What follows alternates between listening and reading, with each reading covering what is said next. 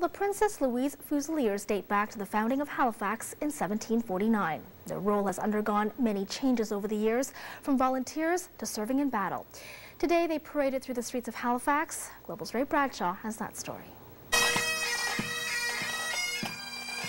The Nova Scotia Highlanders Regimental Pipes and Drums led off the parade from the Armories building next to the Halifax Common, followed by the Princess Louise Fusiliers. The parade wound its way past Gottingen Street to the downtown area and entered Grand Parade next to City Hall. This is called a Freedom of the City Parade, and a Freedom of the City is a right that's granted from a city to a unit, an army unit normally in the city, to be able to march through the streets literally with drums beating, flags flying, and bayonets fixed. Lieutenant Colonel MacDonald says back in 1749, for the soldiers to march through the city with arms and bayonets, it was an honor.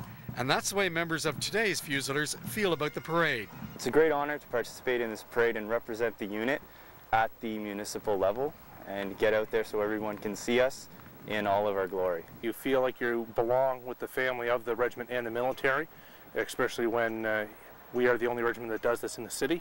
It's a great honor. Halifax Mayor Mike Savage inspected the troops and later addressed the Fusiliers in Grand Parade.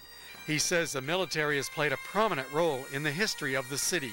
It is a testament to your character that you have dedicated yourselves to serving your country, your city, and its people. The Princess Louise Fusiliers have served us and countless people in faraway places, serving as far back as the Northwest Rebellion, through 2 world wars and numerous conflicts. Lieutenant Colonel MacDonald also spoke to the troops. He says the city has shown its trust in the Princess Louise Fusiliers. We feel we have not only the trust of the city and her citizens, but their support. And that support was particularly felt during Canada's campaign in Afghanistan, and as the mayor alluded to, by a majority of the citizens voting to christen the newest ferry after one of our own, Master Corporal Chris Stanix. MacDonald says when called upon to serve in conflicts, the Princess Louise Fusiliers always answered the bell. Ray Bradshaw, Global News, Halifax.